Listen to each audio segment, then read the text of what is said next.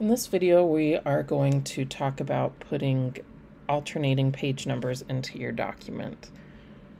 Sometimes you see this when you're reading a book or reading a paper. You'll see alternating page numbers. So to get the alternating page numbers, I find it's easiest to work with the pages side by side.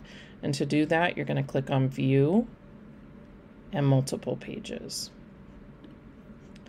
The next thing we're going to do is we're going to get into the footer. And the first thing we want to do when we get to the footer, if we want our pages to alternate, is click on Different Odd and Even Pages.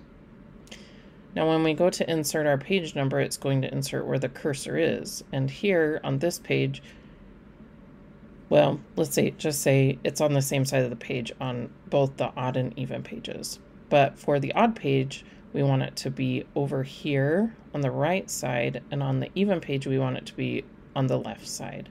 So what we're going to do is we're going to go to the Home tab and make this right aligned. So we have one that's right aligned on the odd pages and one that's left aligned on the even pages. All right, now we're going to go back to the Header and Footer tab, and we're going to click on Page Number.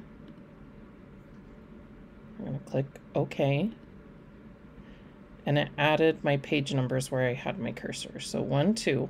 Now this should be the same on all of my pages. It should look like this. So 3 and 4, 3 should be here and 4 should be here. Let's go see if it is. 3, 4, we should have what, 5, 6.